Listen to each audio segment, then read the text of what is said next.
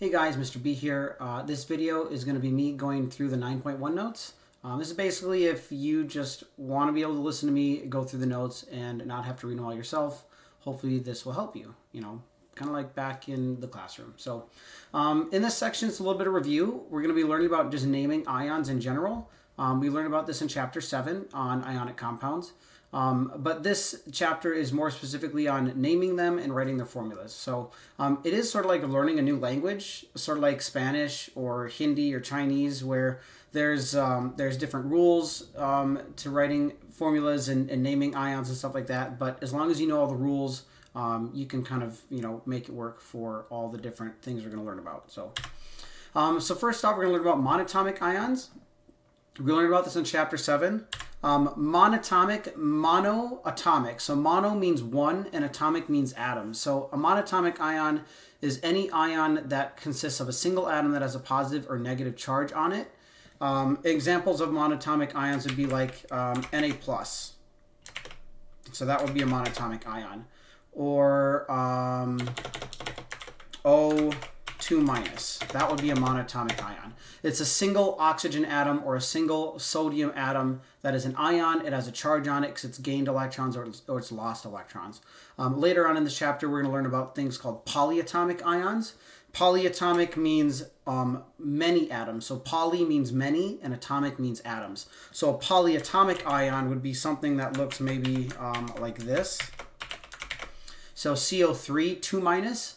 This would be multiple atoms. So a carbon atom and 3 oxygen atoms. So polyatomic, many atoms, that has a charge on it. So it's an ion. Okay, so this would be considered a polyatomic ion, and these would be considered monatomic. So monatomic ions, and this would be a polyatomic ion.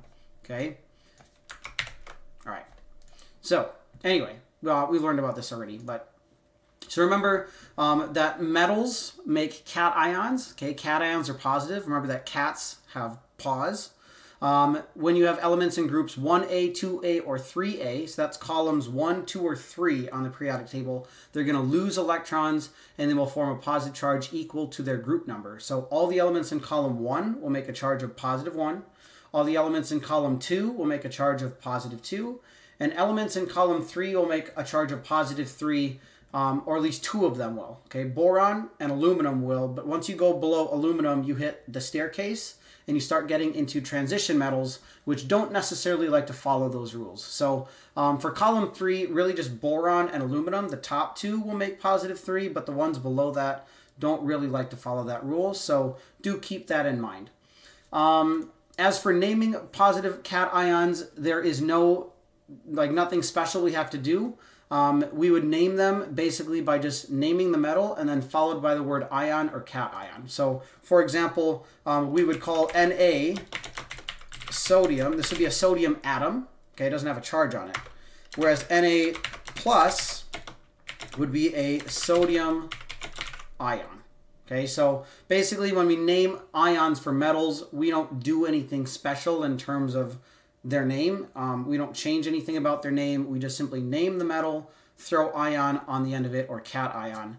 And if it's not an ion, then it would just be an atom, and we'd name it a sodium atom. Okay. Another example of this one could be like Ca2+. So this would be, let's go Ca first. So this would be a calcium atom, whereas Ca2+ would be a calcium ion. Okay, so very simple. Obviously, the naming system for metals, there's nothing special. So this picture here, again, is showing that we have elements in columns 1A, 2A, 3A. You'll notice here that for 3A, they're just showing aluminum. Boron is the element right above aluminum, so that one counts too. But the ones below aluminum, they don't really follow the rule of making a charge of +3. So don't worry about that. Remember that negative ions make anions. So remember that these are nonmetals. And the charge of these can be determined by subtracting 8 from the group number. So for example, chlorine, which is found in column 7, would make a charge of 7 minus 8 would equal charge of -1. Okay, so chlorine would have a charge of -1 because it's in column 7, and it's 1 away from 8. And so it gains 1 electron, and when it gains that 1 electron, it gains a negative charge, because remember that electrons are negatively charged particles. So when you gain them, you become negative. Whereas like nitrogen, for example, is in column 5. If we subtract 8 from that, we would get a charge of -3. So nitrogen, again, is in column 5. It needs to gain 3 electrons to get to 8. And we can determine that charge either by going 5, add 3, get -3, or 5 minus 8 gives us a -3 that way. Okay. Remember that anion names have to end in "ide," or at least anion names of elements on the periodic table end in "ide." So, for example, here, this would be called chloride. Okay, so not chlorine, chloride. Whereas nitrogen would be nitride. Okay, so we have that "ide" ending. That's really important to remember. Later on in this chapter, you're going to learn about polyatomic ions, and they have endings like "ate" and "ite." So remembering that elements on the periodic table, non-metals, end in "ide," will help you to be less confused, because later on when you hear like sodium nitride versus sodium nitrate versus sodium nitrite, okay, knowing that nitride is just regular nitrogen will help you to be less confused. Okay, so that's an important thing to remember. I would make sure that you don't forget that. So these group A elements form anions. So 5A, 6A, and 7A. These ones here in the middle, these are transition metals. These are not anions. I don't know why they're pictured here, but 5A, 6A, 7A. 5A is -3, 6, this is -2, and then the ones in 7 are -1. All right. There's a nice little chart here that will help you remember this as well. So this might be something you want to write down in your notes. Luckily for you guys, your periodic table has the charges in the corner for you. So that's kind of a little bit of a cheat sheet for you to use. Obviously, regular periodic tables don't typically have that. So you can also use your periodic table to remind you. All right, we're going to be skipping past the questions. I have a whole video where I go through all the practice problems. So if you want to know the answers for those, go watch that video later on.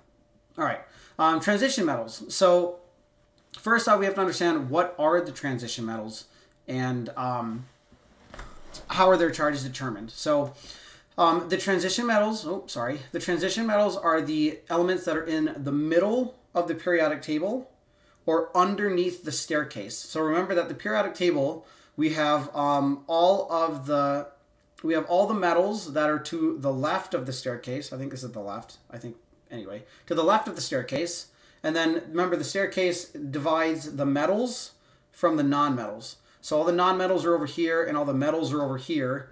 And the transition metals in particular are all the ones in the middle. So those are the ones in the D block, as well as the ones that are underneath the staircase. Those are sort of like transition metals too, okay? The reason why they're called transition metals is the charges that they make as ions change. Okay, they're not set in stone like the other elements are. So they transition between different charges. So to determine the charges that transition metals make, it's not that easy. There's no rules that say like, oh, yep, these are +2 and these are +1 because they're in this column. The only way to determine their charge is you have to look at how many electrons they've lost. And a lot of times that will be dependent on what they're bonded with. So we'll take a look at some examples of this in further sections of the chapter, but for right now we're just going to learn about naming them. Okay, so transition metals a lot of times will make very colorful solutions. A lot of paints and pigments will have transition metals in them. Cobalt in particular makes a variety of different colors. Titanium is very prevalent in things that are white, like toothpastes and paint and stuff like that. So a lot of transition metals are found in colored things. In fact, they even show here some pigments, and a lot of transition metals are colored again and used in paints and stuff like that. So now when it comes to naming transition metals, there are two systems. Okay, there's the stock system and the classical method. The stock system is primarily the one that you're going to want to know. The classical method is not really use that off. I mean, it's used, but you don't really need to know it that much. The stock system is really the one that's going to pop up that we're going to use a lot. So we're going to go over the stock system. It's very simple. We'll talk about the classical method as well, but you don't need to know it as much. And both of these systems and names can be found on the back of your periodic table in the bottom right-hand corner, right down here. There's a chart that has all the different transition metals and all their charges and their stock name and their classical name. So if you're not sure about any of them, you can always look on the back of your periodic table and find them there. All right, so in the stock system, we use a Roman numeral to indicate the charge on the transition metal. Now, the reason why we have to use a Roman numeral is because transition metals, again, make more than one charge. So oftentimes when you have those elements bonded in a compound, you don't know what the charge is just by looking at it because it could be a multitude of things. So we oftentimes will use a Roman numeral in the name to indicate the charge so that it's very clear. Okay. Now, if you don't know the Roman numerals, I would recommend going and looking them up or finding them. But real quick, just to help you out, Roman numeral 1 is an I. Roman numeral 2 is 2 I's. Roman numeral 3 is 3 I's. And then we get to 4, which is an I and then a V. Roman numeral V is 5. So an IV is 1 before 5, right, which would be 4. 5 is just Roman numeral V. And then 6 would be V and then an I. So it's 5, right, V, and then an I for 1 after 5. And then we have VII for 7, and then VIII for 8, and then an X is 10. So 9 would be I, and then an X. So it's 1 before 10, which would be 9, and then Roman numeral X would be 10. Okay. Most likely, like 1 through 10 is all you need to know. Most transition metals are oftentimes like 1, 2, 3, 4, 5. And that's about it. 6, 7 does pop up here and there. 8, 9, and 10 pretty much never pops up, but it's good to know them anyway, okay? So for example, here we have copper with a charge of +1. So the stock name would be copper Roman numeral 1 ion to indicate that the charge on the copper is +1. Copper 2+ would be copper Roman numeral 2. And again, the Roman numeral 2 indicates that the charge on the copper is +2. Yeah. Whereas for the classical method or the classical system, instead of using a Roman numeral, we change the root name of the element itself. Okay, and there's 2 endings. There's an OUS ending. Okay, this one indicates the lesser of the 2 charges. And then there's an IC ending, and that one indicates the higher of the 2 charges. Most transition metals will make 2 charges. So like copper, for example, makes +1 and +2. Iron makes +2 and +3. Nickel makes like +1 and +2. So a lot of transition metals will only make 2 different charges. So this system works really well for naming them because usually one of the charges is lower than the other 2, in which case you would add this OUS onto the element name, and that would indicate the lesser of the 2, and then an IC on the end of the element name to indicate the higher of the 2. Now you might be looking at this and seeing cuprous and thinking, well, that's weird. That doesn't sound like copper. Cuprous is copper's original name. A lot of the elements, their names are based on different languages where they were first discovered, like Latin or German or things like that. So copper's actual first name was cuprum, and so if you're looking at a copper 1 ion, copper 1 is the lesser of the 2 because it makes copper 2 and copper 1. So because copper 1 is the lesser of the 2, we would take cuprum, which is the root name of the element, and then replace the ending with OUS to get cuprous. So a cuprous ion is the copper +1, and a cupric ion would be copper +2. Okay, yeah. Again, it's kind of strange if you don't know the original names for the transition metals like this. The classical name obviously is a lot more challenging. Not to mention, this is harder to do when you have transition metals that make more than 2 charges. So manganese, for example, makes like 4 or 5 or 6 different charges. So the classical naming system for manganese doesn't work so well because there's only 2 different names but there's like 5 different ions, right? So you don't have a classical name for every single one. So the stock system works better for that. So again, you don't really need to know this system that much. It'd be like extra credit if anything, but again, it might pop up, in which case, if you do know it, you'll at least know what it is. So this table here has a lot of the different names on them, both the stock name and the classical name. So if you're curious about that, you can take a look. This is pretty much the same chart that is on the back of your periodic table in the bottom right-hand corner. So for example, here you know that iron, again, makes iron 2 and iron 3. The stock name is iron Roman numeral 2 for the iron 2 ion and iron Roman numeral 3 for the iron 3 ion. And you'll look at the classical name, we see ferrous.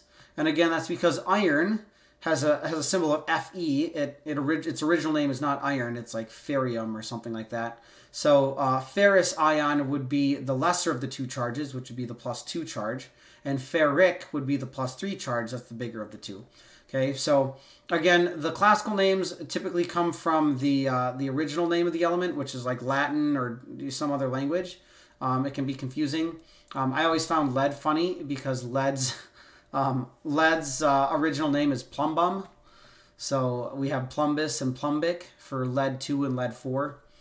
I just thought that was always a funny word. So anyway, that's just my child humor coming to play here. All right, so let's take a look at our first example. So it says, classify the symbol for the ion formed by each element, classify the ions as cations or anions, and name them. And it says potassium and iodine combine to form potassium iodide, an additive to table salt that protects the thyroid gland. Okay, great. So we're going to delete this little salt shaker here because we're going to need some space to do this. Actually, we're going to have to insert a text box. If I can figure it out, here we go. We're going to insert a text box so we can do some typing. Okay, so first one. Can we not type here? No, we can type. Okay, cool. All right, so we're going to write the symbol for the ion formed by each element and then classify it as a cation or an anion and name it. So the first one, potassium, has a symbol of K. So symbol of K. When it makes an ion, it's going to be +1 because it's in column 1 of the periodic table. So it's going to be K+. Because it's positive, it's going to be a cation. And since it's a metal ion, we don't have to do anything special to its name, so we would just call this a potassium ion, and that'd be it. Okay.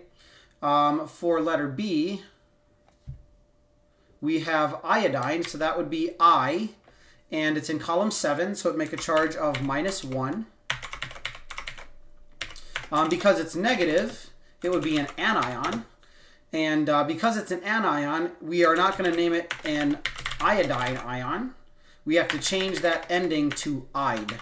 So it's going to be an iodide ion. Okay, again, it has that IDE ending if it's a negative anion. And it's a regular nonmetal on the periodic table. For letter C, we have sulfur. So sulfur is S.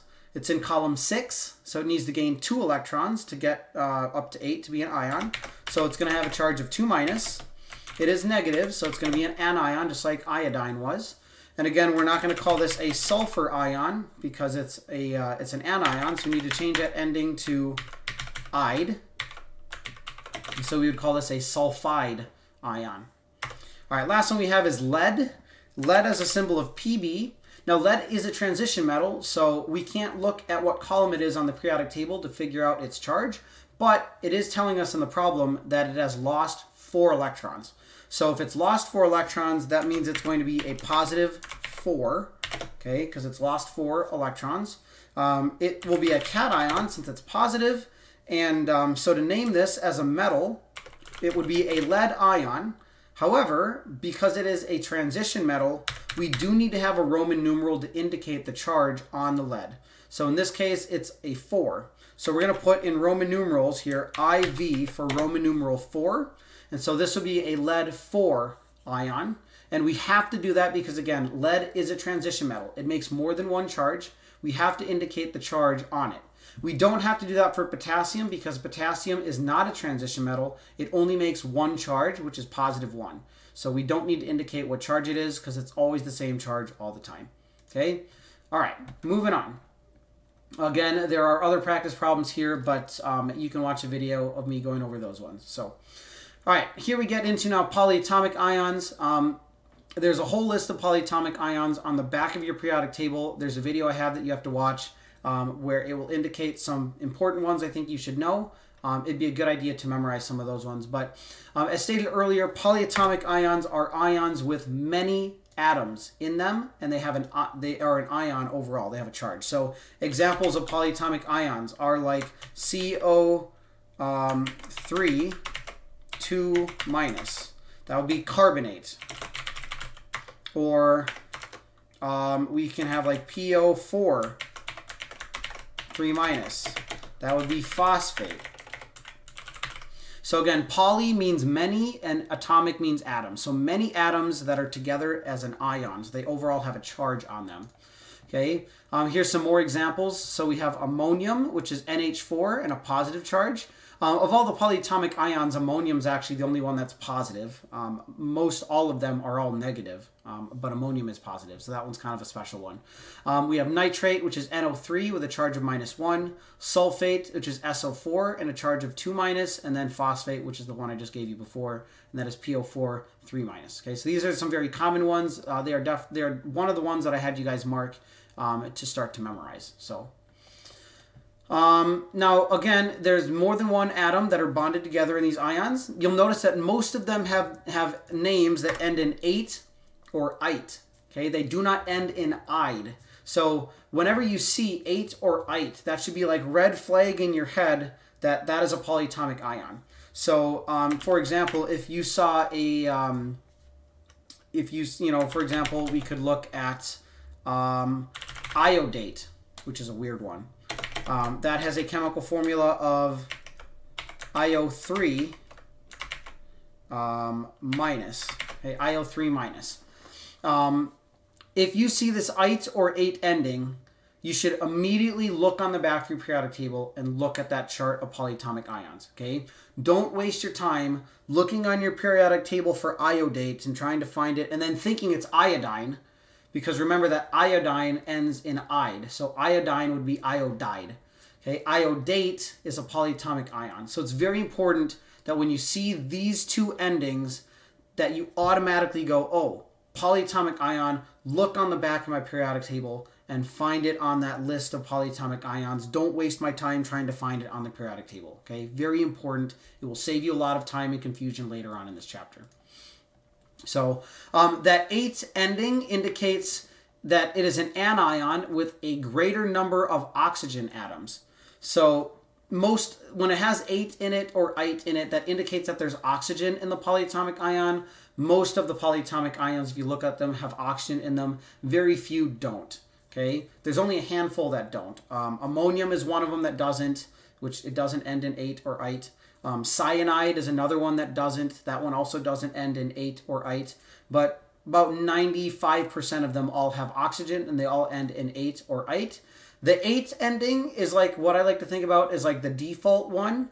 So if you know the one that ends in ate, like sulfate or nitrate or phosphate or carbonate, then you're good because you can add oxygens or lose oxygens from there, and the name changes slightly. So if you take one oxygen away from a polyatomic ion that ends in ate, the ending changes to ite. So example of this would be sulfate, which has 4 oxygen atoms in it as SO4, and sulfite, which only has 3 oxygen atoms, right? We've taken one away, so that ate ending changes to an ite ending. So it's a pretty easy naming system. We also can add oxygens on from the sulfate or remove even more oxygens from the sulfite.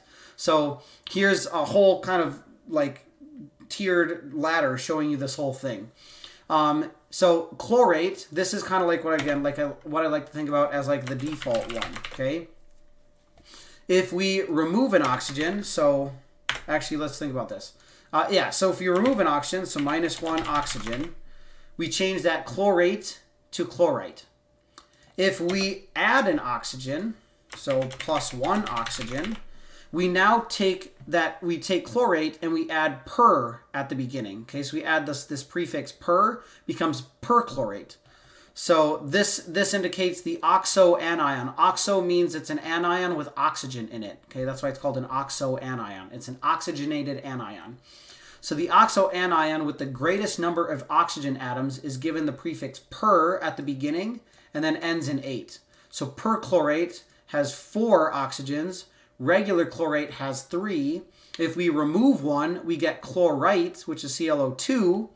And then we can remove even one more oxygen from that, and then we add hypo onto the beginning of it, and then it still ends in ite. So this would be like -2 oxygens from the default here of chlorate. Okay, so we get hypochlorate. And this works for any polyatomic ion. So we could do this with chlorate or sulfate or nitrate or carbonate or phosphate or any of those ones. This naming system works for it, okay? So a lot of these are on the back of your periodic table, but if for some reason there was one on there or there wasn't one on there, the default one will definitely be on there, and then you should be able to figure out all these other ones from the default just by adding or removing oxygens. So that's why it's very important to like memorize the default one, because once you know this one, you pretty much know all of them, right? As long as you know how the naming system works. So very simple. This little chart here just has a bunch of polyatomic ions on it. You have a chart on the back of your periodic table in the bottom left-hand corner that has a bunch, so you don't really need to use this. All right, so they just give you some examples of where polyatomic ions are found. Sodium hydrogen carbonate, or also known as sodium bicarbonate, is used in Alka-Seltzer tablets. Sodium bicarbonate, by the way, this is also baking soda, which is what you use like to bake with, so very common. Hydrogen carbonate, hydrogen phosphate, dihydrogen phosphate. These ions are very important in your blood. They regulate your heartbeat and they regulate blood pressure and stuff. Very important for blood and stuff like that in your health. Also for fertilizers, a lot of fertilizers are phosphates or nitrates. For anyone who does any farming, you probably know that. But yeah, so plants, these ions are used by plant roots to help them grow and absorb nutrients from the soil. So also very important. So, all right. Yeah, so that's pretty much it for the section. Super short, a little bit of review. Hopefully, though, that helps you. And of course, if you ever have questions, I am always available to email or video chat or anything like that. So, all right, guys, hopefully that helped. And I will see you in 9.